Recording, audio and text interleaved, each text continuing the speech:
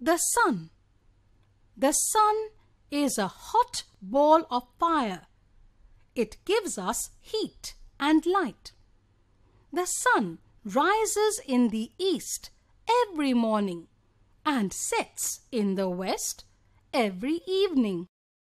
Clouds. Clouds are made of drops of water or ice that fall down on earth in the form of rain.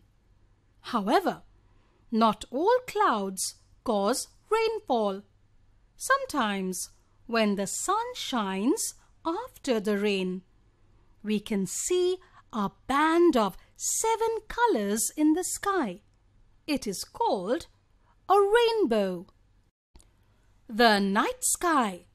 After the sunset, evening sets in and the sky is no longer bright. The moon and stars can be seen shining in a clear night sky. The moon and the stars.